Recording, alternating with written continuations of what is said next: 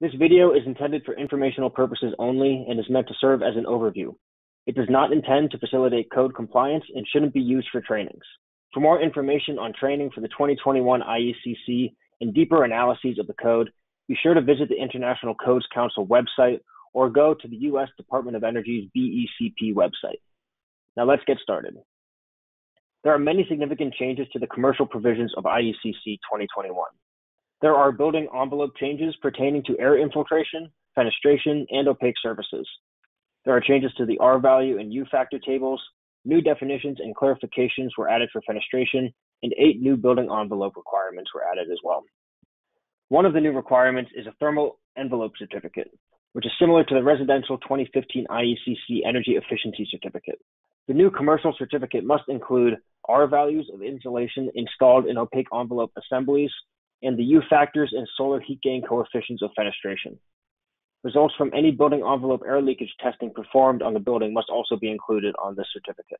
There are important changes to mechanical systems, the performance compliance path, and energy and new extra energy efficiency credits. Almost 50% of the changes were improvements to HVAC efficiency and controls. HVAC efficiency was updated to match ASHRAE tables. Efficiency values in many of the tables are based on federal appliance standard requirements.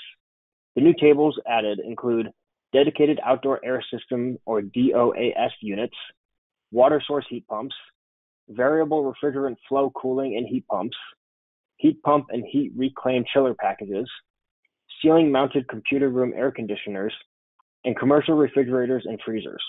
There were also changes to the refrigeration, pool, escalator walkway, and computer room mechanical system sections. Service hot water also saw improvements.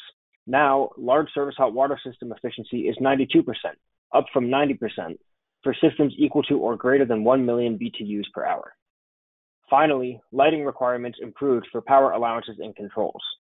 There were changes to lighting controls that touched upon exterior lighting, parking garages, digital controls, occupancy sensors, and daylighting.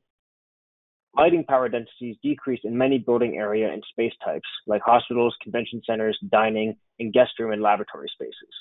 However, there were a few increases as well. The 2021 IECC has also been updated to better align with the ASHRAE 90.1 2019 standard for commercial buildings. For more information, check out NEEP's other videos on the 2021 IECC commercial provisions.